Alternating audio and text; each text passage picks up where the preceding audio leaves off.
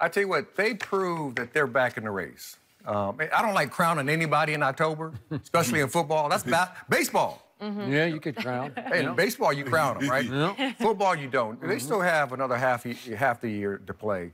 Now, I think what we did see, though, that especially early in the game, that New England's defense frustrated Mahomes. Sitting in the pocket, got the pick by the linebacker. I mean, they did some things to him in the first half. Got into the red zone. They bowled up, didn't let him get into the end zone, made him kick field goals. And then Tom Brady did what he always does, especially early in the game. Goes down long marches, kept the ball, kept that dynamic offense and that young quarterback on the sideline. And they were just taking dink and dunks. The running game was working for New England. So everything was working on their benefits, on their behalf. And their defense played a lot better early than they did later in the game. So I just think you're excited. You're always excited because you got Tom Brady. You're always excited about that. But I think you got to just pump the brakes a little bit. It's still a long season. I think the one thing I do know, when Bill Belichick plays a team like that, he's going to take away the #1 choice. And what they did with Kelsey is what everybody should be doing with those big tight ends. Banging them. Banging them. You bang them at the line, you don't let them get going, and you give them to the safety or corner on the back end. And that's what they did. They frustrated him the whole game. Now, Tyreek Hill got caught going late, which I don't understand, how a safety can be sitting there and he throws the ball down the middle of the field there in a single high defense, and he does nothing. Yeah. He just sits there and watches him catch the ball and run away from him. I think they're afraid of him. Like you feel like you have to stay down, get ready. He is fast. He runs a 4.2. But he only runs a 4.2 when you let him run a 4.2. So if you don't get your hands on him, that's track speed. That's 8 men in a lane. It is. I don't get that. No, I don't. They didn't show they're the best because all they've done is that they held serve at home. I believe the outcome would be different if they played in Kansas City. I believe the outcome would be different.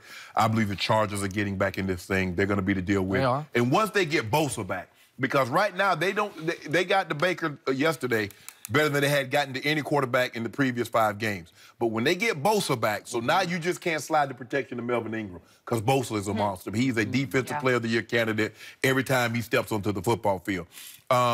But when you look at, and I agree with you, Woody, what they did earlier is that, and I say Kansas City, you dodged the bullet last week because you're playing the Jags, and they don't have the potential to score points like New England. Now, when you get down in the red zone against New England, you better not kick field goals because Tom Brady, when he get in your red zone, he's scoring touchdowns. And you better not turn it over because Tom Brady is not going to turn it back over to you like Blake Bortles, that garbage pail, what he is. But anyway, no, Skip Bayless, I do not believe the Patriots are always going to be there. As long as Coach Belichick, as long as Tom Brady's there, they're never going to be out of it. But this is the first year you can honestly say they're not head and shoulders above everyone else. Pittsburgh might have a say. Now, you know this.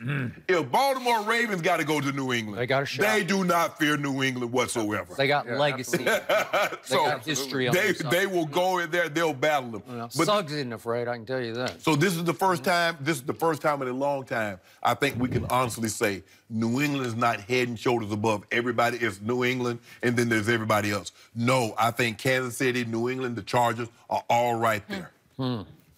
So, I learned this a long time ago, and I'm going to stand by it. I'm not going to bet against Tom Brady. At 41, he's playing as great as he ever played. I'm going to say it again. He threw for 182 yards in the 4th quarter last night and controlled the football 11 minutes to 4 because the more that kid had the football, the more they were going to score. Because once he got his 2 crazy, wild interceptions out of his head, then he's not bothered by anything. Once he got locked in, once he figured out what they were trying to do to trick him, he started to shred them. They scored 31 in the second half at Foxborough. That's a lot of points. And I'm going to say it again. What's going to happen from this point forward is that Tom Brady is going to have to overcome Bill Belichick's defense because it's not very good. it's below average at best. And I'm going to remind you, it got torched at Jacksonville by Blake Bortles. It got torched in Detroit by Matthew Stafford. And it got torched again last night by Andy Reid's offense with all those weapons. And again, it was pretty predictable that they were going to score a bunch of points, but it took Tom Brady scoring 43 to overcome 40 that they allowed 31 in the second half. So now, overall, for the year, Bill Belichick's defense has allowed the 18th most points in the NFL. That's tied with the Vikings, who have also not been, they've been a big disappointment too. Yes. But 18th, and meanwhile, very quietly, Brady's offense has risen to 4th in scoring points. Well, that's pretty good because it's behind just the Saints and the Chiefs and the Rams. I mean, so they're right up there with those. Right. They can score, and now that he's got obviously Edelman back, and he's trying to force feed Josh Gordon. I don't think they're on the same page, but you figure they'll get more and more of a wavelength. Well, he's got enough weapons that he can score a bunch of points. And what they're going to have to do is they're going to have to win time of possession. They won last night 36-24, and that was huge in that game because if it's not like that, they're going to lose. Yeah. Because the more that kid had the ball, I mean, you look at the plays. So Tom Brady they had the ball for 36 minutes and scored 43 points, and the kid only had it for 24 minutes and scored 40 points. Yeah. Well, what's that tell you about the defense? You're just getting lit up, man. Well, when you go one play for 7 seconds, 75 yards. I know.